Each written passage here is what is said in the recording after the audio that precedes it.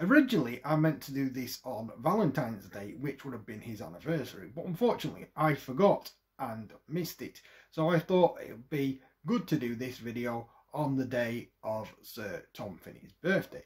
This is a brief history of Sir Tom Finney and his legacy.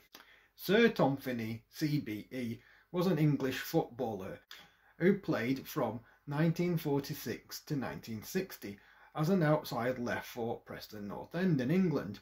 He is widely acknowledged to have been one of the sport's greatest ever players. He was noted for his loyalty to Preston, for whom he made 569 first-class appearances, and for many outstanding performances in international matches. In later life, Tom Finney was the club's president for both Preston and of non-league Kendal Town FC. For his charity work, he was appointed an officer of the Order of the British Empire, or OBE, in 1961, New Year's Honours List, and a commander of the Order of the British Empire, or CBE, in the 1992 New Year's Honours List, and was knighted in the 1998 New Year's Honours List. Tom Finney was born on the 5th of April 1922. Tom Finney started playing football from a very early age, both at school and in the field near his home. His ambition was always to become a professional footballer. He became an apprentice for a local plumbing company. The following year, Tom Finney saw an advert placed by Preston North End in the local newspaper for junior players aged 14 to 18. Tom Finney asked his father to help him get a trial. His father met with trainer and it was arranged for Finney to have a trial. Tom Finney had an outstanding match in the trial and was immediately offered a contract. He went home to get his father's approval, but his father refused, insisting that he must first complete his apprenticeship before signing professional terms. Preston were nevertheless happy with this, and Tom Finney joined them as an amateur, doing his training in the evening after work, and eligible to play for the club's junior team.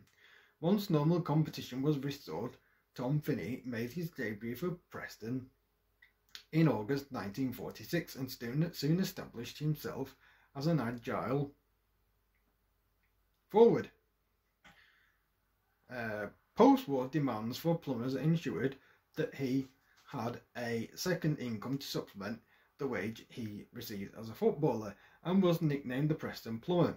28 days after his first league appearance for Preston, and aged 24, Tom Finney made his England debut against Northern Ireland in Belfast, scoring once in England's 7-2 victory. Tom Finney referred to this as his proudest day as a footballer. He went on to win 76 caps and score 30 goals in an England career which spanned 13 years and included 51 victories. In 1952, Preston's chairman rejected an offer for Tom Finney, and Tom Finney remained a one-club player. He was voted Footballer of the Year in 1953 to 1954 season, as Footballer of the Year again in the 1956 to 1957 season, becoming the first player to win the award more than once. He had played his entire career for his local club, making 433 league appearances and scoring 187 goals. Tom Finney was subject of This Is Your Life in 1988. On the 31st of July 2004, Tom Finney unveiled the water feature sculpture The Splash by the sculptor Peter Hodgkinson outside Deepdale Stadium, which at this time housed the National Football Museum.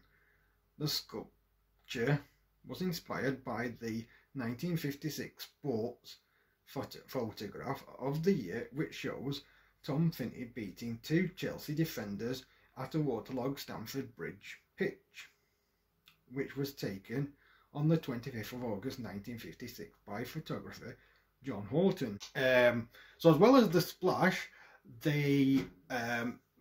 one of the stands at Preston North End is named after him. There's a road named after him, a school named after him, a special needs school named after him, and there was a bus. There may well be other things as well, but I can't remember anything else off the top of my head. So quite a few things are named after him, and